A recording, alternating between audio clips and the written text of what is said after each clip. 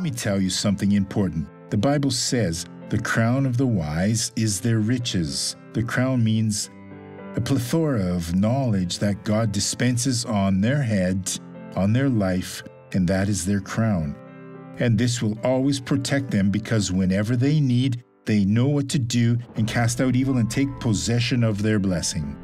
It also says, but the foolishness, the lack of common sense, the stupidity, the folly of fools is their recklessness. It's unwariness that has no value. So why should we regard the foolishness of fools when they speak, when they argue, when they threaten, since we have a crown of wisdom, which is our wealth? God will bless you all. Watch this person sharing their blessing. And you, how long have you used this cane? For 5 months. For 5 months, why? I fell down 3 times, and the doctor said that I wouldn't pull through. But I said, Jesus can heal me. So turn around now. Turn around. Keep walking. Both ladies may walk past one another. There's another one there. Keep walking, keep walking, keep walking.